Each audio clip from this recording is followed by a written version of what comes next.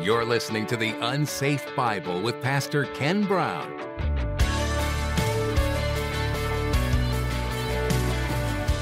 And then in Joel 2:32, it says, "It'll come about that whoever calls on the name of the Lord will be delivered, for on Mount Zion and in Jerusalem there will be those who escape. As the Lord has said, even among the survivors whom the Lord calls." So the Lamb is standing with the 144,000 who have escaped death through the entire tribulation period. We're seeing a fulfillment of what it says in the book of Joel, right off the bat. The Lamb is standing as conqueror.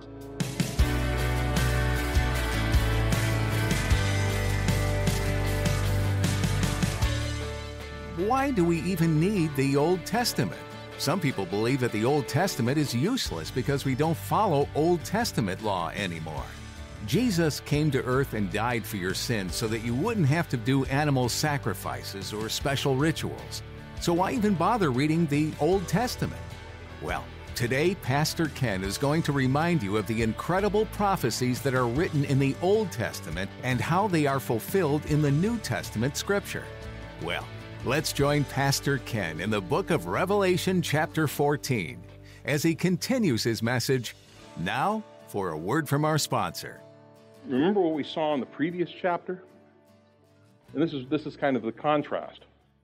In the previous chapter, and Dr. Seiss saw this, over against the confessions and worshipers of the beast, having his mark, is the Lamb's followers who have his written name and the name of the Father on their foreheads. They haven't been stamped, it's been written. We'll talk about that again. Over against the beast's moral system, which is anything goes, it's harlotry, to put it in good 1913 terms, it's harlotry, spiritual and literal, the worship of idols and the trampling underfoot of all God's institutes. But what we have here with the 144,000 is a group of men who have remained pure. They have not failed, unlike others who have. Now, the Lamb, of course, is Jesus Christ. We know that. And we saw that they're not branded. Remember the beast? He brands. This is written. It's a mark. Remember, as we took a look at it in the Greek, there are two different words that are at play. The first word is the one that's used here. It's in regard to the 144,000. We saw it in Revelation 7. We're seeing it now in Revelation 14. And they're sealed with a mark. It's phragus menele, if you want to look at it again in the Greek. It comes from a Greek word which is phragizo. It just means to provide with a seal as a security measure, to close up something. Literally, the mark denotes ownership and carries with it the protection of the owner. Okay? And it's written. So, I don't know if it's the same mark that we see in the book of Ezekiel, which was the letter tau in the Greek and the Hebrew alphabet, which looks like a T. Interesting, everybody's marked with a cross. But this is something that is specifically sealing these 144,000. The word used for the mark of the beast, though, is charagma, and it means a brand. Okay? A mark that's engraved or etched, and we even talked about one of the possible definitions of it is the bite of a serpent, and it's the scar that's left when the serpent bites. So it could be any of that. So we see these 144,000 with the Lamb, and they're standing on Mount Zion. What do we see about Mount Zion throughout the Scriptures? Well, we see that it is the place that God has specifically chosen to have His throne in the future. He says in Psalm 2, 6-12, which is an interesting conversation between the three persons of the Trinity, talking about what's going on during this time period. It says, "As for me, I have installed my king upon Zion." This is God talking about Jesus being installed on Mount Zion, my holy mountain. "I will surely tell of the decree of the Lord. He said to me, 'You are my son. Today I've begotten you. Ask of me, and I will surely give you the nations as your inheritance, and the very ends of the earth as your possession." So we're seeing a picture in Revelation 14 of what he's talking about in Psalm chapter 2. We're seeing the film footage of it now. That's what John's telling us about. Jesus has been installed as king on Mount Zion. God's going to have his throne there. You saw that in the book of Ezekiel. And he's talking about it here in Psalm 2. God telling him, "You are my son. Today I've begotten you. Ask of me, and I will surely give the nations as your inheritance, and the very ends of the earth as your possession. You shall break them with a rod of iron. You shall shatter them like earthenware. Now therefore, O kings, show discernment. Take warning, O judges of the earth. Worship the Lord with reverence and rejoice with trembling. Do homage to the Son, that he not become angry and you perish in the way, for his wrath may soon be kindled. How blessed are all those who take refuge in him." This is Mount Zion. The temple is way over here. That's the Temple Mount area. You're actually seeing an edge of it right there. But this right here is Mount Zion. Doesn't look like much of a mountain today, but it is, okay? If you look closer, yes, there's a graveyard there. Orthodox boys' school. I don't know if where Jesus is at the Orthodox boys' school or if he's at the Protestant cemetery, but all that's Mount Zion. And of course, you have the Tomb of David. The upper room is there. All of that was the city of David prior to the fall of Israel taken by the Babylonians, okay? So everybody in David's day knew there was a lot of real estate north of Zion, even in Israel. Second, while Zion's beautiful, it's not exactly the tallest mountain there. Well, it's not beautiful now with all the stuff that's on it, but it's not the tallest peak. The Temple Mount is 100 feet lower than Mount Zion. It's 2,428 feet. Mount Zion's 2,528 feet. The Western Hill was thought to be a more fitting place for his palace. It was renamed that in the first century. Then they found out, nope, it's over here. So the highest spot, which is the Mount of Olives, Mount Zion's 300 feet lower than that. So, okay. Now, how many references do we have in the book of Revelation of Mount Zion? This is it. There are no others. This is the only reference in the book of Revelation. And it's just one of the mountains of Jerusalem, not all of them. It's the fortress, though. It's where the fortress was. David captured it when he captured the city from the Jebusites. It became known as the city of David. Solomon took the ark out of Zion and put it in the temple. And he could see the temple from his home, which was slightly higher and looking down into the temple grounds. So he could see it from there. But Zion is a fortress. This is a military picture, okay?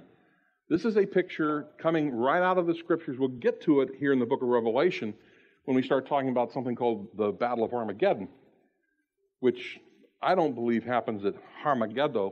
I think it's happening in Jerusalem. I think there's a lot of evidence that talks about that. Psalm 48, verses 2 to 11, we see Mount Zion again. Beautiful in elevation, the joy of the whole earth is Mount Zion in the far north. It's not in the far north, okay? But that's what the psalmist says. The city of the great king.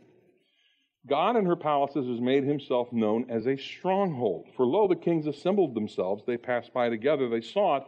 Then they were amazed. They were terrified, and they fled in alarm. Again, a picture of what's going to happen at the end of the age. So if we go forward a little bit from that, we'll see Isaiah 2:2. It'll come about in the last days, the mountain of the house of the Lord will be established as the chief of the mountains. In other words, government. Chief of all government. Mountain here is being used as government as well. And will be raised above the hills, and all the nations will stream to it. And then in Joel 2:32, it says, it'll come about that whoever calls on the name of the Lord will be delivered, for on Mount Zion and in Jerusalem there will be those who escape. As the Lord has said, even among the survivors whom the Lord calls. So the Lamb is standing with the 144,000 who have escaped death through the entire tribulation period. We're seeing a fulfillment of what it says in the book of Joel, right off the bat. The Lamb is standing as conqueror. He's standing on Mount Zion. This is probably after the events of Zechariah 14:4 and 5. Zechariah 14:4 and 5 is Jesus Christ comes to planet Earth, he places his foot on the Mount of Olives, and it splits in two. And a huge terraforming activity begins. Because if you've read Ezekiel chapters 40 to 45, you see that whole area gets changed dramatically. There's this huge plain that'll be established right there, and that'll be a valley that goes all the way down to the Dead Sea. There'll be a river that goes through it that starts in the temple. This is probably right after that, possibly. There's a lot of room for 144,000 people once it's flat. So they've all shown up. Now, whether it's before the finality of Armageddon, or this is during the mop-up period that takes about 45 days after the end, before the beginning of the millennial reign, don't know. But these 144,000 are standing with their king, and they were sealed back in chapter 7. So we now are being given a vision, and all those who are going through this are being given a vision that Jesus wins. All 144,000 evangelists make it to the end, and they'll be there with him on the mount. Those who are looking at the face of 3.5 more years of darkness, that is encouragement. To know that your king, Jesus, is going to be standing right there on Mount Zion with all 144,000 evangelists. Not one will be left. Not one will be missed. They'll all be there. These are the same guys that we saw back in Revelation 7. And this is, again, the area that in Ezekiel, it's going to be the future throne room area on planet Earth once Eden is reestablished. We see that in the book of Ezekiel. We also see here in the scripture, and there's all kinds of back and forth when you start looking at commentaries, and sometimes it's easier just to read what the language actually says. It says that they're virgins. Okay. You're about to go through 7 years of literally hell on earth. Is that a good time to go and get married? Apparently, 144,000 guys have said, nah, probably not. And they're pure. They've kept themselves pure, especially when you stop and think that prior to this, you think we have confused sexuality. Now, it's going to get worse before it gets better. So these guys have kept themselves pure in light of all of the confusion that's going on today, as well as the confusion that will be going on then. This is the exact opposite of what happened in Genesis 6. In Genesis 6, there were a group of holy angels, watchers, who descended and became corrupted. Now you have people, men, who supposedly are corrupted, and they're going to remain holy. The exact opposite. This is an undoing of what started back in Genesis chapter 6. It's an antitype, if you want to look at it that way. Holy ones, watchers, came to earth, and they defiled themselves. And they took off what we as believers want to put on. Eternality is what they took off. As Dr. Heiser says, where the fallen angels lusted after the daughters of men and took for themselves wives and defiled themselves and abandoned God's order. And of course, in 1 Enoch, it says the angels should not have taken wives from the daughters of men. They defiled themselves. They had strange children, giants, Nephilim, because of it. They have no needs of wives. They're immortal. Why do they need wives? But men need them to perpetuate the species. So we have this negative imagery of these folks during Enoch's time who descend and become defiled. And here we have 144,000 who are of man, who they came to defile, who aren't defiled when it's all said and done. It's an anti-image. They're still ritually pure. As he says, the theological point is that the 144,000 holy ones who fight the beast are counterpoints to the holy ones who rebelled and defiled themselves with human women. John tells us the holy ones will help their earthly compatriots defeat the beast, and they rectify the impurity brought by the watchers and trying to be reinforced by the beast. And I have there for you to read that section out of Enoch chapter 15. I'm not going to go into it, but it's a diatribe as to what they did when they came to planet Earth. Now, Isaiah 14, 13 and 14. We saw the term north show up one time in one of the Psalms. This is getting back to what Satan wants to do. Remember we talked about that, what Satan desired he wanted to do? There are these things he said, I will be. And most of that's been taken away from him now because Michael kicked him out. Now he said, I will ascend to heaven. I will raise my throne above the stars of God. I will sit on the mount of assembly in the recesses of the north. I'll ascend above the heights of the clouds. I'll make myself like the Most High. Satan's goal, when you take a look at the Hebrew, is that he wants to sit on Mount Zaphon. That's what that is, the recesses of the north. In fact, in the New International Version, it's actually translated that way, utmost heights of Mount Zaphon. Mount Zaphon's a real place. It exists, and exists today. What was one of the goals of Satan? Well, when Michael drop-kicked him out of the heavenlies, it kind of ended it. He no longer can establish his throne on a mount to be counter to what God is going to do on Mount Zion. And in fact, he has his own city, too, that we'll have an angel come and talk about it. That city is the city of man, Babylon, which is a picture that we see throughout the scriptures as well. But his goal was to make Mount Zaphon into an infernal Mount Zion. He wanted to be higher than Mount Zion. Mount Zaphon is higher than Mount Zion in terms of height. And it's also in the north. It's a perceived spiritual dark place. Looking at the Dictionary of Deities and Demons gives you some information about it, that this is where Baal's throne was supposed to be. Now, Baal is Satan. He's just impersonating some other god. That's what these guys did. 70 of them. But the peak is often shrouded with clouds, and it was regarded as the place that Baal hangs out. Now, Mount Zaphon literally exists on the border between Syria and Turkey. So just north of that peak, right there, that's Turkey. But that's where it sits. It's a real place. And there are ruins up there that Baal was worshipped at the top of that hill. In their tradition in that part of the world, in Mesopotamia, they say it received its holiness because Baal's palace was there. It's mentioned always with Baal as his holy abode. And in fact, they go into great detail in one of their texts saying, Baal sits at like the base of a mountain, Had settles as the ocean in the midst of his divine mountain, Zaphon. There it is, Zaphon, Mount Zaphon, in the midst of the Mount of Victory. Again, trying to say this is where he's going to be. And even the Mesopotamians were talking about it prior to Abraham. They were writing about it. So specifically, Baal's home was a mountain. Today we know it as Jabal al-Aqra, if you want to look it up. It's north of that area. It's where he held counsel and ruled over the gods of the Canaanite pantheon. In other words, it's where Satan met with his infernal divine council. Remember, he has no original ideas. God had his heavenly host. Well, Satan had his own too. And that's supposedly where he met with them. By the way, the word Baal means Lord or owner.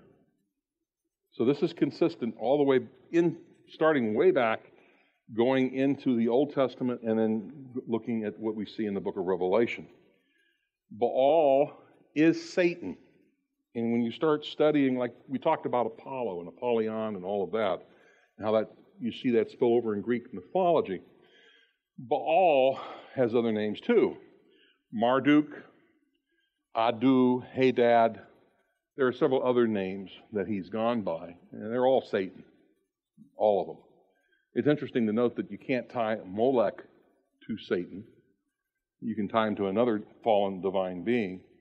And Allah is actually more of a consortium of fallen divine beings rather than just one. It is the moon god, which has been around for a long, long time. Well, the fallen angel who thinks he's the moon god. But now they use this name Allah, and it's all false. It's phony, which is all of Satan's thing all along, is to lie, cheat, steal, kill. That's what his modus operandi is. It never's changed. Every time Israel's been invaded, with the exception of Egypt, it always came from the north. So the north to them was a bad, bad place, always. The part of Israel that split off was the northern kingdom, led by the tribe of Dan. And the tribe of Dan were the first ones to be idol worshipers. So it's interesting to note that of all the tribes mentioned that are part of the 144,000, the tribe of Dan is not.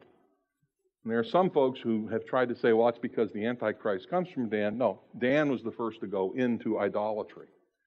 They were the ones that led the rest of the nation that direction. We even see the beginning of it in the book of Judges. They didn't stay where they were supposed to be after Samson, who was from the tribe of Dan, blew it. They went north. And they grabbed a Levite who was also an idol worshiper, and they established their own base of operations up in the north. When the people first took the land, they attacked somebody in the north, in the Golan Heights. His name was Og. He was 13 feet tall, little guy. And then, of course, in Genesis 6, we have all those fallen angels that show up on Mount Hermon, which is in the same area in the north, and they have their offspring called Nephilim. The book of Enoch, of course, tells us it's Mount Hermon. And for a Jew, looking at why Jesus did what he did and where he hung out most of the time and why he went to places in the north, he was specifically attacking demonic strongholds and destroying what it was that they had done. Why did he go across the Sea of Galilee to save one guy who was possessed by thousands of demons? Well, he destroyed the demonic presence that was there, and he also destroyed the entire economy of idol worship, as all the pigs that they would sacrifice wound up drowning in the Sea of Galilee. Two-prong hit. The 144,000 is an antitype. It's a reversal of the Watchers. The Watchers came and corrupted man. The 144,000 are part of the removal of that and part of the victory that God is going to have. They're pure. The Watchers defiled themselves. The Watchers corrupted the world to the point that the only way that they could be dealt with is God had to start all over again with 8 people. But the 144,000 are those who God selected from man. They're all Jews.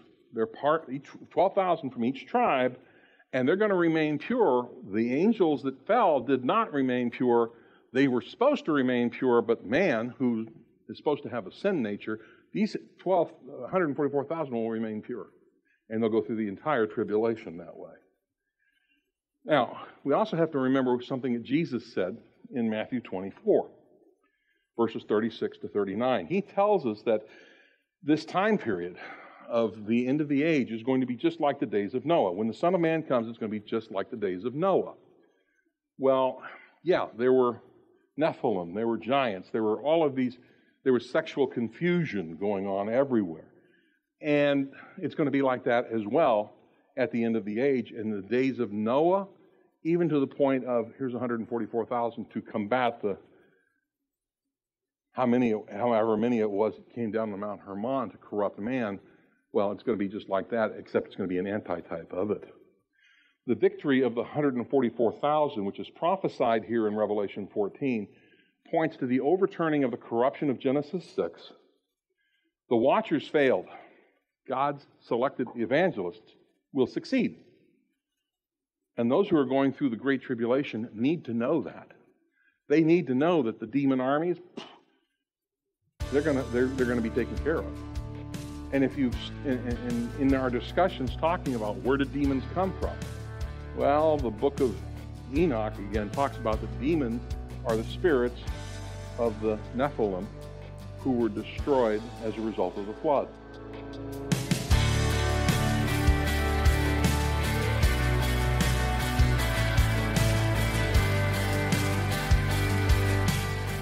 You've been listening to the Unsafe Bible with Pastor Ken. As you've been listening to this message, you might have some questions about what you've been hearing from the book of Revelation. That's not uncommon. Revelation is one of those books that can cause you to scratch your head and think, huh? That's why it's so good to have resources that can help you navigate the confusing things that our finite minds can't always fathom. If you'd like some additional direction, head over to theunsafebible.com and go to the About tab. There, you'll get a better understanding of what our core beliefs are, and you can even fill out a contact form. Someone can then get in touch with you and try to help answer those questions you have.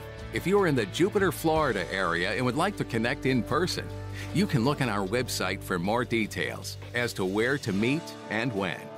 In the meantime, you can find more messages from this series in Revelation by going to the unsafebible.com and looking under the Media tab. Pastor Ken has more fascinating things to share from this book, and be assured, it's no accident that this book is in the Bible. God wants to teach you more about His goodness, His grace, His power, and His authority throughout the prophetic book of the Bible. So be prepared to get strapped in for Prophecy 101 as Pastor Ken continues next time. Our hope is that you'll grow and even be excited for the next edition because of what you learn and are challenged by in the depth of Revelation here on the Unsafe Bible.